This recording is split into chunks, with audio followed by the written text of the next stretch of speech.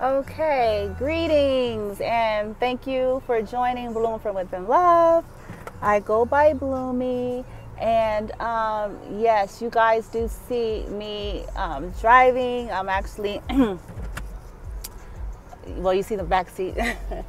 I'm leaving the park, but anyway, I'm just coming on just to share some excitement and positivity here and talk a little bit about synchronicity and setting intention.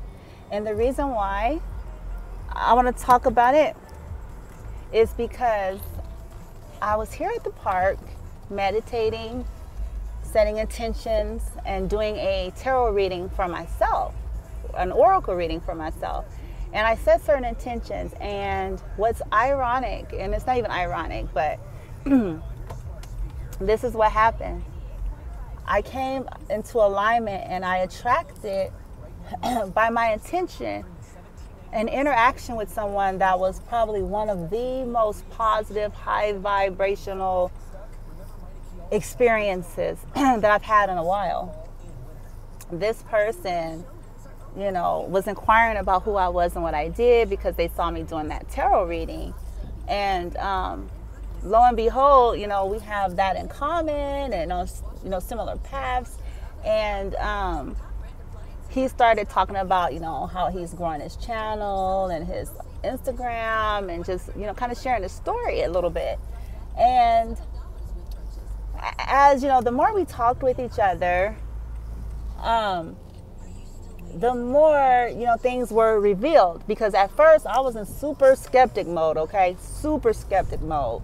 And that's because, I'm still processing energy, and sometimes I don't know why things are being presented to me, because sometimes things are presented because you need to stand up to a challenge, you need to stand up to this and that. And so because of that, I was just kind of like, okay, all right. And he knew it too. He felt it. And after we talked for like an hour.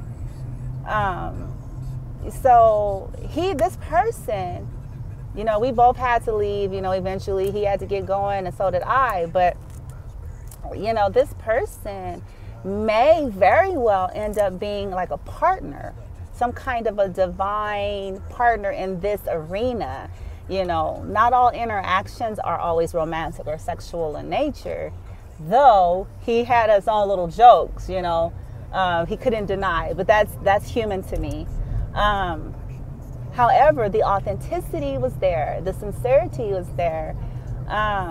It was just pleasant, and he's very knowledgeable and has grown, his own business and audience and so forth. And he shared all this information so I can look into that, and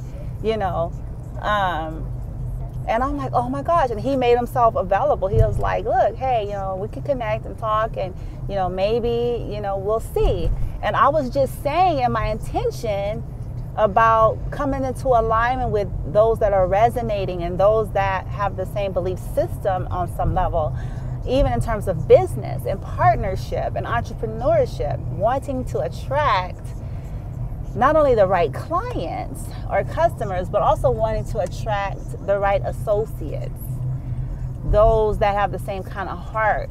We talked about bartering system and things like that because, when you honor and recognize something in a person, sometimes it's not always down to the frequency of the dollar.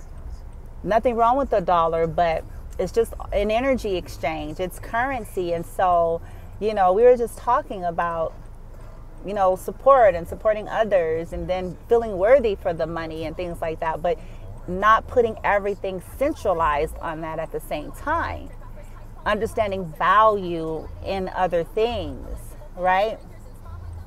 And so it was just a very pleasant experience, and I wanted to share it, to hopefully encourage some of you all in terms of setting intentions in your meditation, coming into alignment with that magician energy in the major arcana and tarot, being in neutrality and allowance.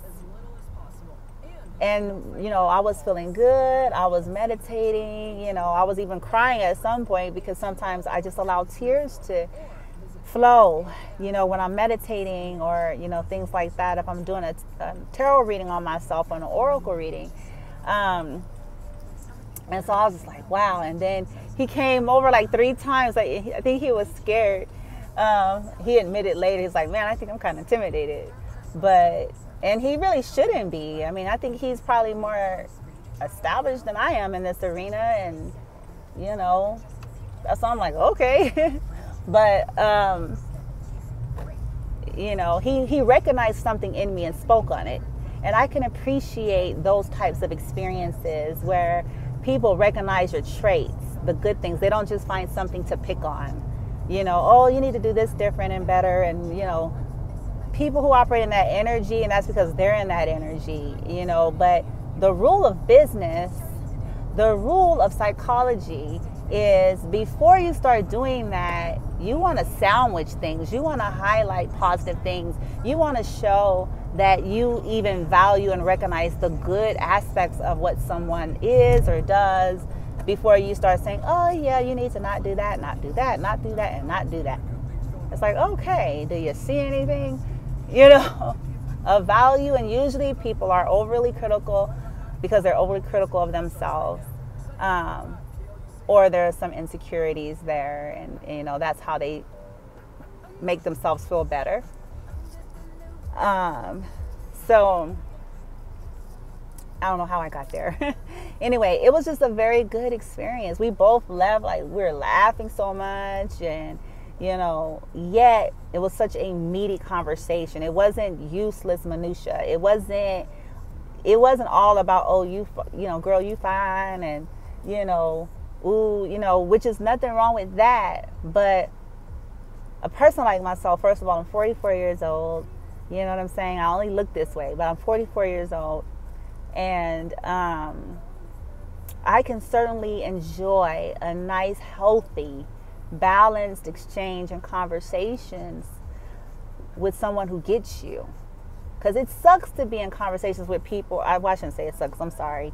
It's not all that fun when you're in conversations with people who really don't even get you. They don't even like you, or they don't even like what you're about. You know what I'm saying? They just, you know, may think you're cute, may think you're sexy, may think, you know what I'm saying, those things. But in terms of your whole person, they don't give a fuck. You know what I mean? And they're not even, you know, they probably low-key, you know, despise it or something. And if that's the case, it's like, I'm not interested in those kinds of exchanges anymore.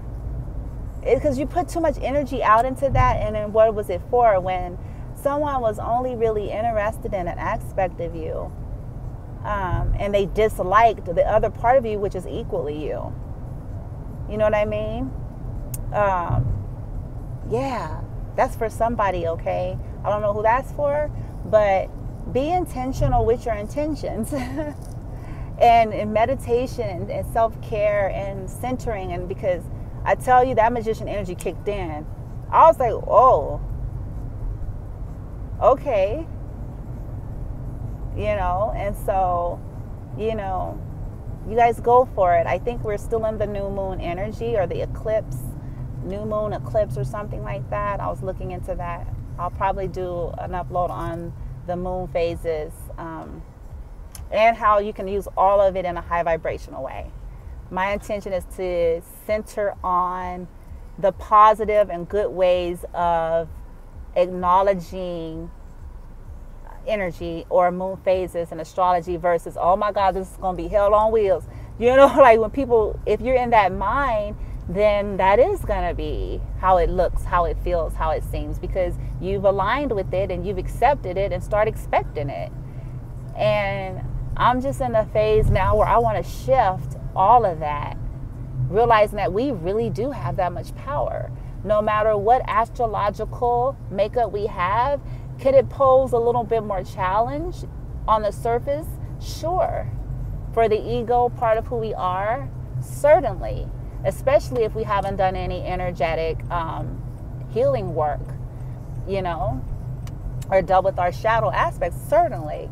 But it doesn't mean that it's not possible just because maybe you look at your natal birth chart, your astrological planetary makeup, and you go, oh, good gracious God, shoot me now. You know what I'm saying? Shit. You know, like, who the hell? You know, but it doesn't have to. It doesn't have to be that way. And that's something I'm starting to learn more and more and find out every day, how it doesn't have to be. You know, we all have a dark night of the soul, or when things seem to be a little more challenging than we want it to be, you know, but it's not the end all, and we can shift. And that's kind of what I wanted to share with you all, because such positivity came out as a result of my meditation and my intention this morning. And I probably have a business partner, you know, and someone, I think he mentioned, you know, he'll be willing to come on broadcast with me and things like that, so we can share both perspectives, the yin and yang, and, you know, both of our different styles, and speak to the audience, you know, from that place. And so I'm really grateful for that. All right. So you guys take care and set good intentions. Okay. Love yourself, you know, support yourself, take care of yourself. At the end of the day, you are with yourself, right? All right. Here at Bloom From Within Love, we believe everything is energy. Balance is the key. Sending love and light. Namaste.